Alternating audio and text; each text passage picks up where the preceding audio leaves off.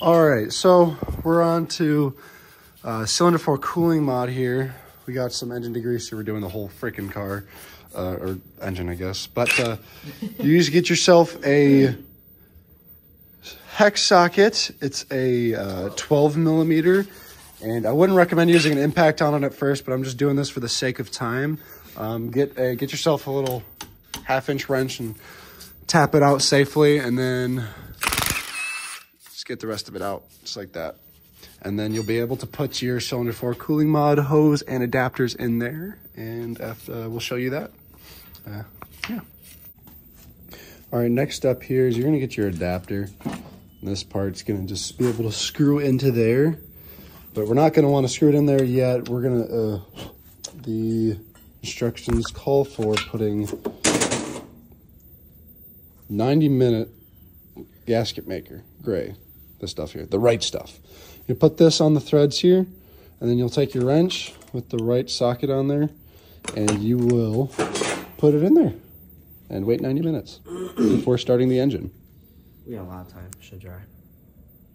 All right, this is gonna be a 1-inch flat wrench, or not flat. You could use anything. I was trying to use a socket, but I don't have a 1-inch deep socket. Ooh. This is never enough gasket on there. This is true.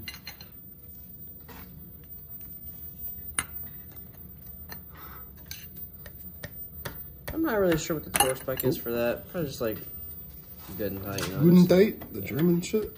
Yes, bro.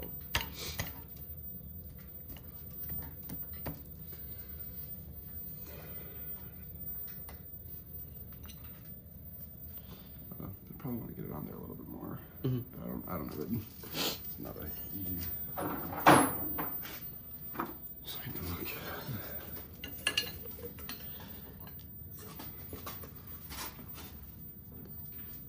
That's good, that's good, that's good. It's all aluminum, so you don't want to this is true. really rag on it. And yep, you're gonna now take your little hose guy, and right about where this is, you're gonna cut. We can kind of mock it up a little bit, because just gonna clean off that. The excess.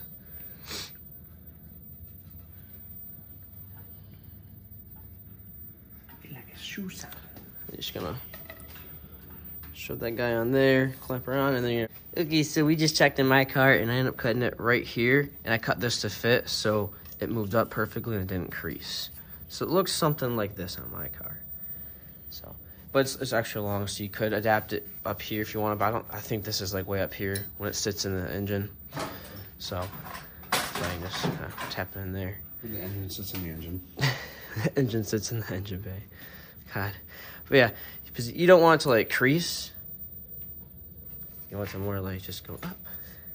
That's exactly what I did here. So we're gonna install this right now. All right, so when I'm gonna set this up for the cooling mod,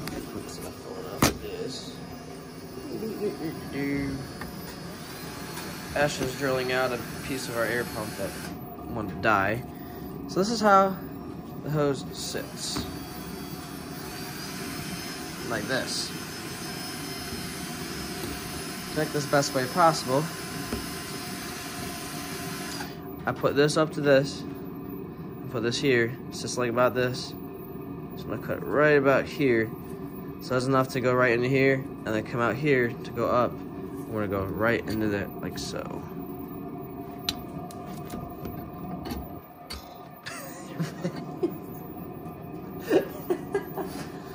I just drilled at this thing. Just, no, not even a mark. The punch doesn't make a mark on it.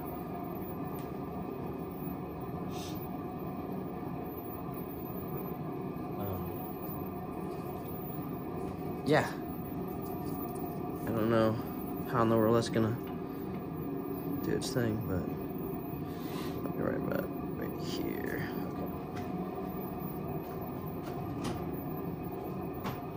Clippers here and clippity.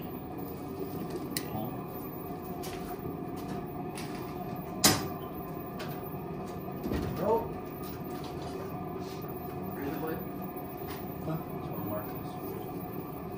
Oh, right over there on the top end. Oh. Alright, so this. So right about there. Okay.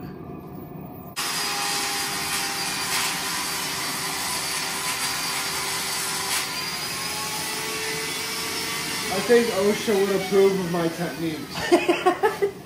Yes, bro. 100%.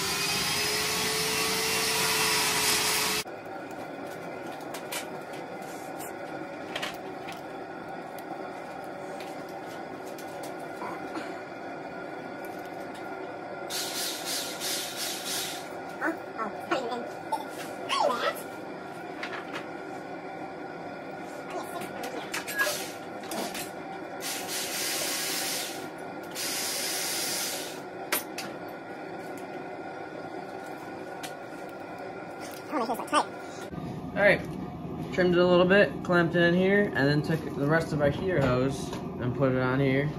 And I guess we have an extra hose clamp now. Didn't take off. Ash, you want an extra hose clamp?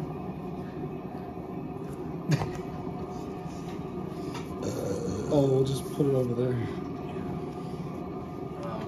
But yeah, that is the Cylinder 4 cooling mod. That's the whole process there. Now, if you're doing it under the engine, it's a lot harder, but this is a better visual for under behind the engine. So, just something for you guys to see, because it's hard to get a good video when it's in the car. So, there she is.